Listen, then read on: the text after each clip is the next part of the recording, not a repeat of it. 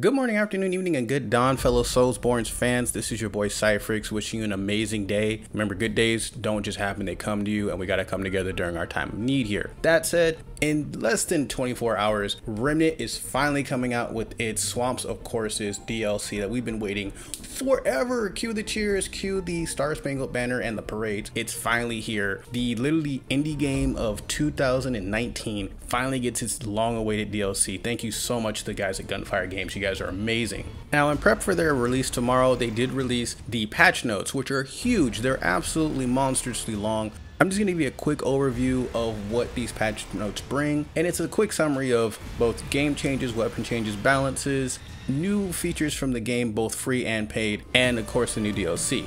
So let's quit wasting time and just dive into it. Don't pause. Press play. As usual, for those new to the channel, thank you so much for clicking my video. I appreciate the time. A lot of effort goes into these, and if you appreciate the info here or just like my jovial demeanor, please hit the like and subscribe for more info, not only on Remnant but of other indie games, dope RPGs, action RPGs, and MMOs. Now, I know I do a variety of content on this channel. For those who do not know what Remnant is, it was a Soulsborne-esque third-person shooter that was released late 2019 last year.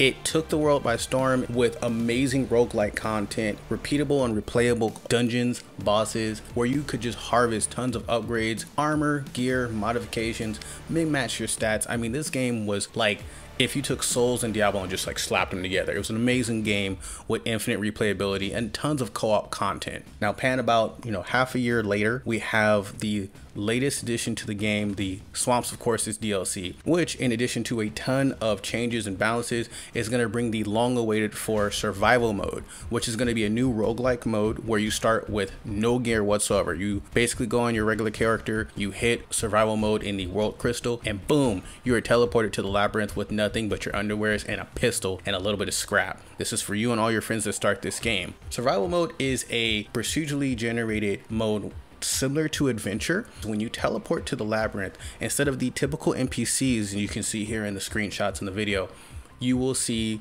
pillars, and each pillar has like a weapon icon, an item icon, armor icon, where you will see randomly generated pieces of gear and armor.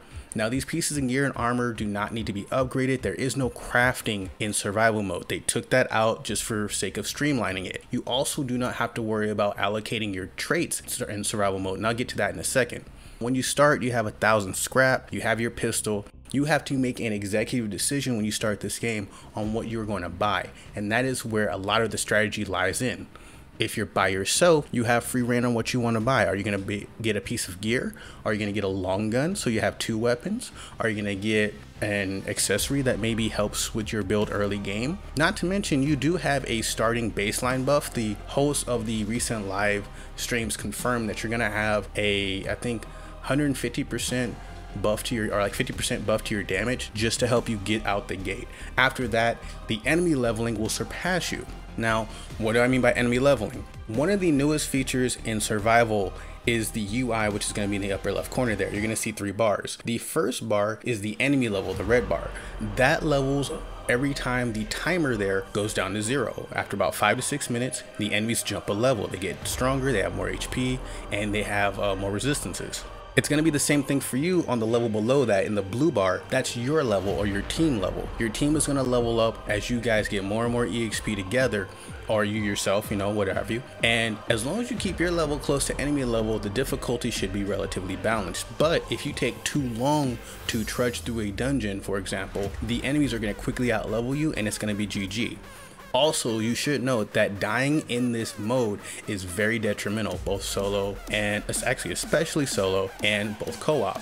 Now, solo, once you die, you die. You go back to the labyrinth, you drop all your gear, you basically restart, but you will have extra scrap whenever you start, about 250 extra scrap per boss or rogue boss that you kill. So it makes restarting a little easier. You will not carry over any traits or gear that you got from your previous run. When you're in co-op, when you die, you do have a chance for your teammates to resurrect you, and you should. Do not let a teammate bleed out, because once they bleed out, you will not be able to resurrect that teammate until after you fight the boss. The survival mode dungeons do not have crystals in the actual dungeons themselves until after you beat the boss. Matter of fact, when you teleport into the dungeon, the crystal you teleported into shuts down right then and there, and you guys are locked into that dungeon until you beat whatever boss is in front of you.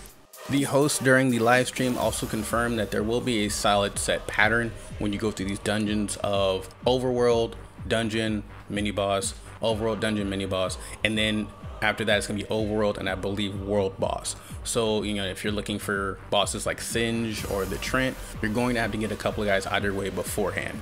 Now, I can already imagine some people are wondering, well, is the DLC only about Corsus, given that the title of the DLC is Swamps of Corsus? Well, the main reason they decided to buff up the whole Corsus area and experience is because in the main game, Corsus is actually a skippable world, and the devs wanted to flesh it out more because Corsus is also one of the most interesting, most challenging levels in the game, with all the zombies and the swamp monsters and everything, and the unclean one, and, you know, Canker, etc. So this level is the focus of this DLC, but it's not the only thing that got buffed. All of the other biomes also got slight buffs and changes as well, in addition to things like new mods, new gear, and slight changes across the board. Corsus itself got several new bosses that we saw during the live stream, including the Barbed Terror, the Dream Eater, and a few others. They bring a brand new experience to the game, and while they are initially easy in like normal mode, etc., survival mode, they quickly ramp up, especially in co-op, so you gotta be careful about these guys. There's also a new boss encounter, I want to say, kind of like the root husks that are in Earth. You now have the brain bug in Corsus, which is this giant blobby brain bug thing, kind of like from Starship Troopers. It's a giant slug that just waddles around this little labyrinth while it spawns other enemies to come and attack you. Looks like it's going to be a lot of fun, and there were definitely some Starship Trooper references made during the live stream, and I'll link that down below. But the idea is they're bringing a lot more content to the Corsus experience, both in the DLC survival mode, but also in the core game. So all of the boss encounters and stuff I just mentioned is also in the core game in the other modes, both regular and hardcore. With survival mode, we also got armor skins. These armor skins are going to be acquired from a new NPC called Whisperer, who is going to be joining the NPCs in Ward 13, and will require these fragments that you find from boss encounters in both the normal game and also in survival. But the host confirmed that survival is going to be the #1 way to get these fragments, especially with the new difficulty that they just introduced, Apocalypse, which goes across all game modes. While it is possible to get a few of these fragments from the bosses in normal and hardcore, survival will drop these incrementally, not just from bosses, but also occasionally from elites and higher end mobs in survival mode, because elites and high end mobs are the main focus of the game. In survival, elites and high end mobs drop things such as purples, and they also drop traits. They're going to be key to you progressing through survival mode, so keep a lookout for those. But again, mainly keep a lookout for those fragments, which are going to unlock those armor skins from the Whisperer in Ward 13. In addition to armor skins, we also got a bunch of new weapons, as I mentioned. Just to name a few, we got the new Carapace armor, the Labyrinth armor, we got the new gun Pride of Iskall, the Butcher's Flail, which is possibly going to be the Unclean One's weapon, is now a new alternate kill that you can achieve, so good luck figuring that one out. By the way, his head is no longer the weak spot. They changed it to his butt cheeks, so, you know, aim for the cheeks.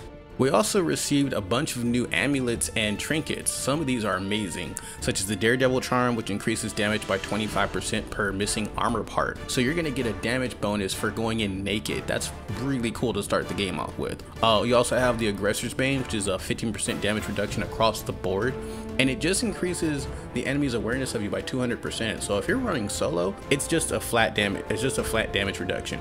So enjoy. The Black Rose, the host joked that it's potentially one of the most OP weapons in survival mode, and what it does is it doubles the chest effect of your armor. So if you're wearing, say, one part of Cultist, you can wear this Black Rose and it will subsequently basically be another part of Cultist for you. So if you're wearing the Cultist chest, instead of just having just the one Cultist piece bonus, you have 2 Cultist piece bonus because you have the chest and the Black Rose. Does that make sense? In some cases this is an amazing piece of armor, in some cases it's not. not. You know, they're leaving it up to us to kind of play around and tweak with it.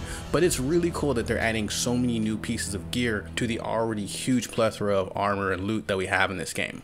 Lastly, this update brings a ton of weapon changes, such as the crossbow becoming amazing. It's like a stealth weapon now. They reduced the range that monsters can pick you up at if you miss a shot, so you can use it for more stealthy gameplay. They completely reworked the ricochet rifle, so it's more of a high yield damaging weapon in groups of, you know, low end enemies. The Ruiner weapon got its buff kind of completely tweaked. It now has a 5-minute cooldown to make runs a lot less no death prone. You know, it had such a quick recharge on the resurrection ability that some people just leaned on it too hard. Overall, the driving point of this DLC is to give us a few things that we've been asking for. One, completely randomized procedural roguelike dungeons, harder difficulty, tons more loot to find, and just more replayability. I mean, what else can we ask for? So it's coming out tomorrow. I'm going to see if I can get my rig to stream it. If not, I'm just going to record some gameplay. Either way, please join me for the DLC release tomorrow, the 28th of April. Hey, I want to say praise the sun. It's kind of the same game, but just wish me luck, guys. Tell me your thoughts down in the comments below. Love, peace, and elevate your hunts. Lates.